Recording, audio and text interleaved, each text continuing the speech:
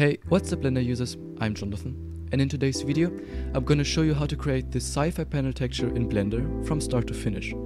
This involves the modeling, shading, as well as the export of the textures.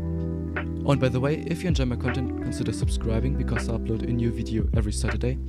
And with that said, let's get straight into the tutorial. So we're gonna start off with the default cube. Just go into edit mode, G, Z and -1. So the origin is now at this point.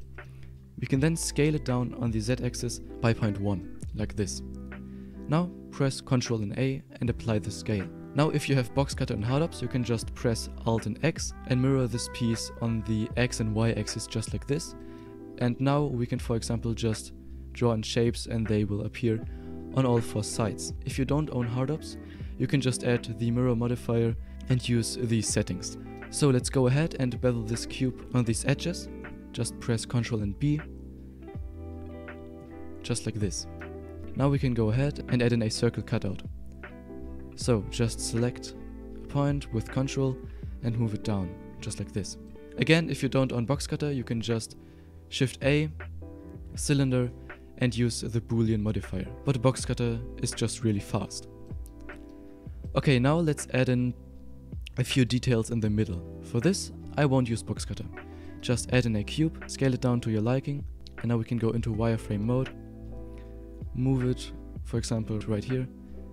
Now we can move it upwards and select our base object, add in a Boolean modifier, of course move it in front of the mirror modifier and select our new object. Now we have this. We can bevel this object, but for a correct bevel to happen we have to apply the scale, like this. Now we can mess with the offset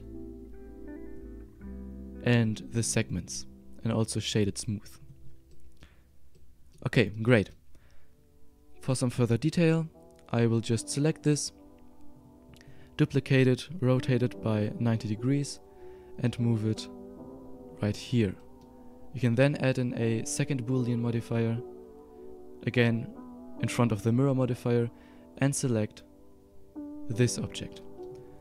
Now we have a nice pattern in the middle, right here. We can also move both of these cutters into a separate collection. And then we can just disable this one so they won't render. Okay, what I want to do next is add in another panel detail. These are gonna be bigger panels which should be scattered right here, here, here, and here. Okay, so just add in a cube, scale it down to your liking, for example like this. And again apply the scale. For this I again want to mirror it on both the Y and X axis and then choose these edges, Ctrl B, and bevel them like this. Great. Now we can again add in some details with box cutter or just with normal Boolean modifiers. Okay, great. Now let's go ahead and apply both modifiers and move it to the side just like this. Now just apply all transforms, so the origin is in the center of the scene, and now we can again add in a mirror modifier and mirror it on the X and Y axis, so we get this detail.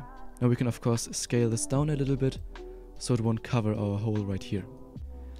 If we just go ahead and press this icon right here and select the map cap, I want to select the normal map cap, we can preview our normal map.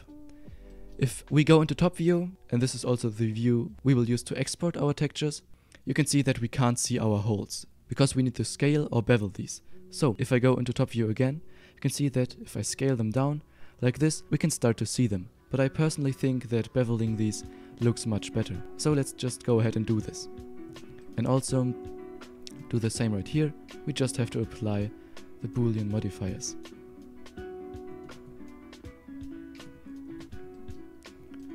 Now we are finished with the modeling. The shading is actually pretty easy. I will just press new and add in a new material, and now we can add in a geometry node. In this node we will use the pointiness value. With this output we can detect the edges. Let's just add in a color ramp and play with the sliders until we get something like this. We can then, for example, plug this output into the base color of our principled BSDF. This can give us some cool shading. I won't spend much time on the roughness map, So let's just add in a noise texture, preview it, okay, and then we can just plug it into our roughness map. You can now see that we get some variation in our roughness. What I found really interesting is the use of the clear coat map. We can just put the clear coat to 1 and the clear coat roughness to 0. This will give it a slightly painted look. Now let's just select our base object and this object we just now shaded. Press Ctrl and L and choose materials. Now they share the same material.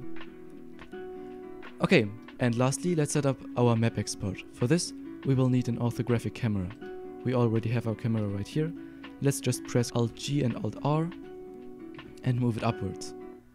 We will use a resolution of 2048, but you can of course use also a 4K texture. Now let's press 2 and switch the camera to orthographic and give it a scale of 2. Great. Now we need to export our different maps.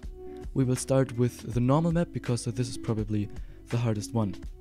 For this, let's add in a bump texture. We can go into rendered mode or material preview mode to see what we are doing. Let's preview our bump node, but you can see that this doesn't really look like a normal map.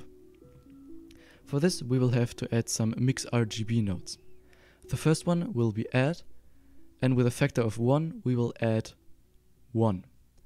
Again, add in another one and change it to multiply, and multiply it by 0.5, like this. Now we just need a gamma node and use a gamma of 2.222. And this does look like a normal map. For a more in-depth tutorial, you can check out AD Burrow's video on how to correctly export normal maps from Blender. I also want to use standard as our color management view transform. Great, we can just render this and use it as a normal map. For the other maps, the process is really straightforward. If you have Node Wrangler enabled, you can just Control-click on every node and export them like this. This, for example, is our base color, which doesn't look like much right now because we are in Eevee.